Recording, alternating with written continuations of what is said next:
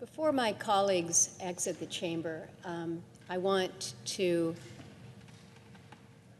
acknowledge your words. I want to thank you. The passion, the emotion, the true rawness in your words are words that I think all of us as members of the Senate should hear, reflect, and respect. And I just want you to know that I am thankful that I was here on the floor to personally hear, because we can read words, but it is when we have the ability to hear and to feel those words that their true meaning comes out. So I appreciate and I thank you for that. Mr. President, I had asked to come and speak on the floor of the Senate on this day, June 4th. I've been actually looking forward to it and planning speaking time for months now. June 4th is a significant day in the fight for women's suffrage. It was on June 4th of 2019 that Congress approved the amendment and sent it to the states for ratification. And then it was in 2020 that the 19th Amendment was ratified by the states. So this was to be a time of celebration, of recognition, of women's suffrage, this centennial event. And since that time that I first looked to schedule this, how the world has changed. We have been in the midst of a pandemic, over 100,000 American lives lost to the COVID-19 virus. We are in the midst of an economic crisis, the likes of which we haven't seen in decades and decades. And just a week ago now, we witnessed the killing of George Floyd on our streets in broad daylight. And today, June 4th, is not only a recognition of women's suffrage, but it's the funeral of George Floyd.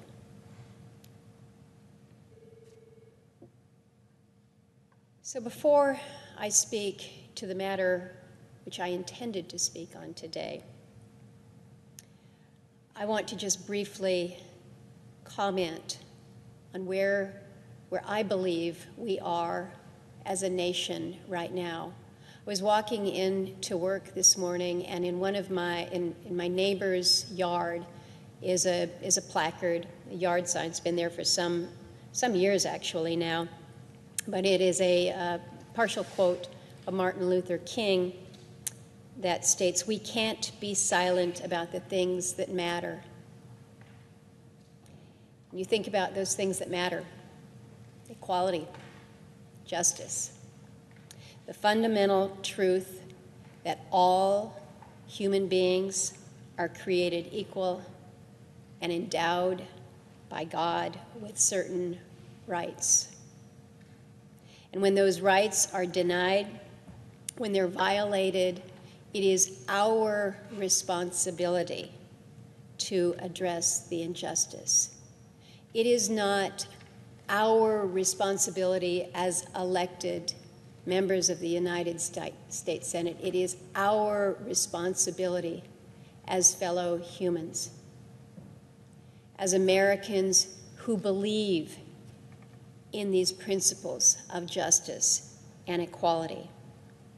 President Bush had some words this week that I found very direct, very comforting at a difficult time when it's hard to be comforted, when our spirits are so discomforted and agitated right now.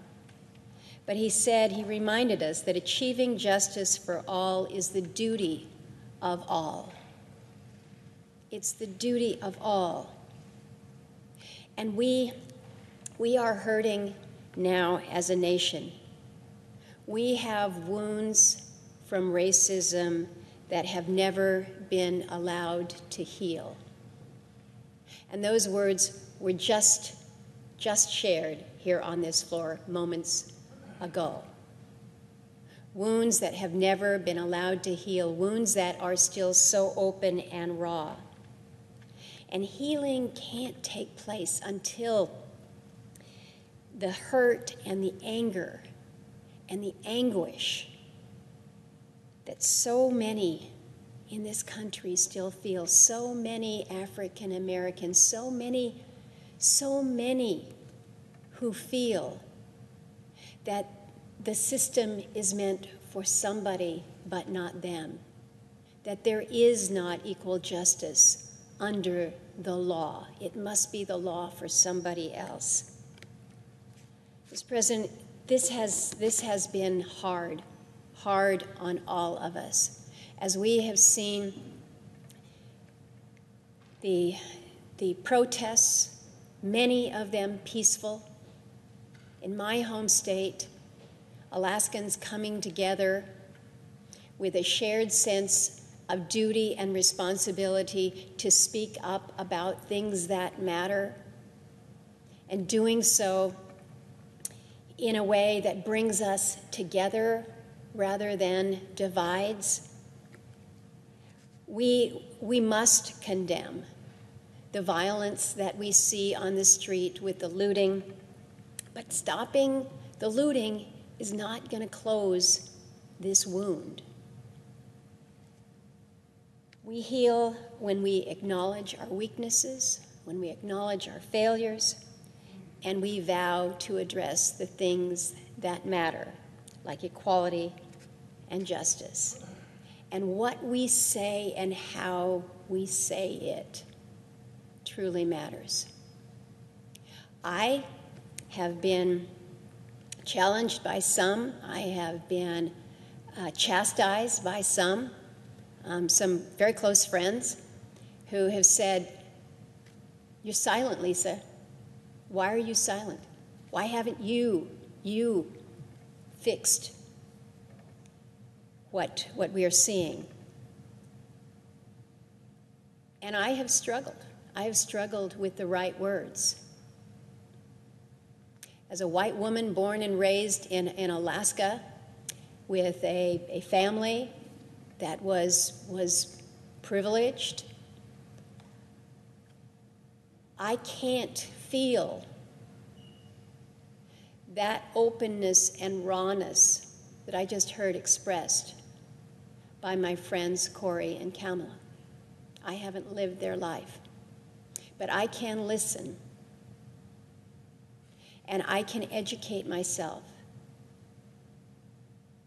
and I can try to be a healer at a time when we need to be healed. And that's my commitment and my pledge going forward to those I serve in Alaska and to those I serve here in this country. This is challenging for us, Mr. President. We know this, but we are an extraordinary country. We are an extraordinary people with extraordinary resilience. So let me turn to the fight, the century fight for women's suffrage, the right to vote, the right to be treated equally, the right to be heard. It is a history that is long and interesting, sometimes very colorful. I've had an opportunity this past couple weeks to be reading a collection of stories about how women in the West worked to really be the vanguards, if you will, on the suffrage movement You don't necessarily hear them spoken to with great frequency, but in fairness, it is many of those western states. It was Wyoming that was the first mover. And so reading some of their stories was a good reminder of the role that many in Alaska have also played. We've been relatively progressive when it comes to women's rights. So progressive that many Alaska women received equal voting rights with men in 1913. This was 7 years before the 19th Amendment was ratified. Alaska was still a territory and was still going to be a territory for a long time going forward. The sorry and the sad part of that history, though, was that not all Alaskan women were given that right to vote. Alaska Native women were excluded, and they were excluded based on citizenship and civility assessment, as well as literacy tests that prevented Alaska Natives, and not just the women, but some Native men, from voting for several more decades.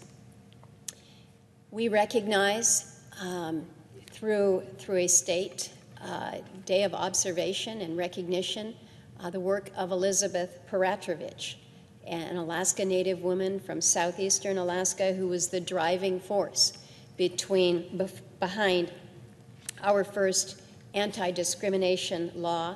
This was back in 1945, nearly 20 years before Congress passed the Civil Rights Act. This year, on the 75th anniversary of the bill's passage, the U.S. Mint has actually created a gold coin in her honor.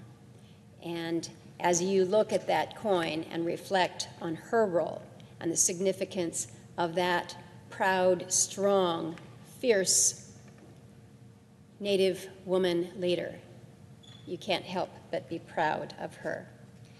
The fight for women's suffrage was waged, as we know, for decades and decades. But again, the women in the West led the way. As I was reading the recount of the Alaska suffrage initiative, it was reflected that the women in Alaska didn't really have to work that hard to get it, that it was just, quote, provided to them. I think there's more to that history than that. But the newspaper publication at the time, the Daily Alaskan, in 1904, argued that while women's suffrage might be disfavored as a general proposition, the merits were different in Alaska. And he says, the women there are brave and noble helpers in the development of a frontier country and not the pampered dolls of society. So today, I think it's still probably holds true that we've got some pretty strong women in Alaska. We own and operate fishing vessels. We work as oil rig operators, diesel mechanics. We've got some extraordinary Alaska women industry leaders leading our Alaska Native corporations, leading our oil companies, our leaders in education, our advocates for children and seniors and victims of domestic violence. They truly have helped not only our state, but our country. The 100th anniversary of women's suffrage is a reminder of the progress that we've made as a nation, but we know that we have more to do, that inequities remain, whether in the workforce, pay equality, and so continuing that work is a matter that we have not relaxed on. And that work, Mr. President, includes getting the Equal Rights Amendment signed into law. The Equal Rights Amendment was first written and introduced by Alice Paul at a conference commemorating the 75th anniversary of the Seneca Falls Convention in 1923, but it wasn't until 1972 that the ERA passed through Congress and was sent to the states with a 7-year deadline for ratification that was eventually extended until 1982. It's a pretty simple amendment. It's pretty short. Equality of rights under the law shall not be denied or abridged by the United States or by any state on account of sex. That's the Equal Rights Amendment, in addition to the implementing provisions following that. But that's the context.